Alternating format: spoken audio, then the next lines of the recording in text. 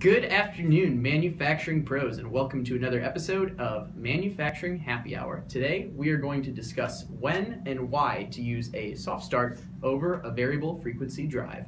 I'm your host, Chris Lukey, and I'm joined today by my components area manager, Steve Parkhill. Cheers, Steve.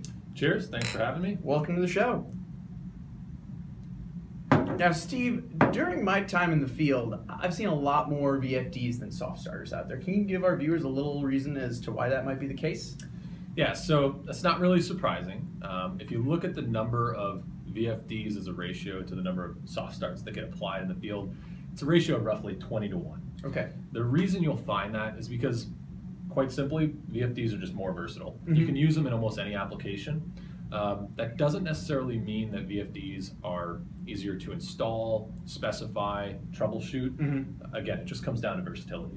And I think when I've seen soft starters, for the most part, it's typically like a fan, a pump, a conveyor. Can you give our viewers a little bit about like the technical considerations for using the soft starters? Yeah, so applications that are most appropriate for a soft starter are typically require a low starting torque. Mm-hmm. It's also going to be something that's lightly loaded and ultimately something you want to run at full speed. The other thing you might want to take into consideration is if it's an application where you're currently using a direct online starter, a soft starter can actually help to reduce mechanical wear. Mm-hmm. So, and maybe if we could give our viewers 3 benefits as to when using one of these guys, what would those be? Sure, so the 3 major benefits of going with a soft starter are going to be cost savings, space savings, and of course energy savings. To start off with, from a cost perspective, if you simply look at the technology used in a soft starter, the main componentry is going to be an SCR that connects the AC line voltage to the motor. In contrast, a VFD is going to consist of a diode front end, a DC bus, and some IGBTs.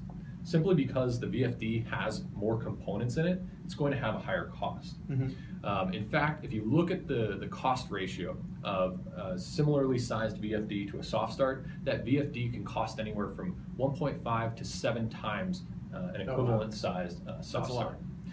Secondly, from a size perspective, a soft starter is going to take up far less space. And the reason is the same thing we just talked about. Fewer components, smaller overall footprint. Mm-hmm. Again, from a volume perspective, if you were to compare a VFD and soft starter of the same size, that VFD could take up to 2.5 to 10 times the amount of volume.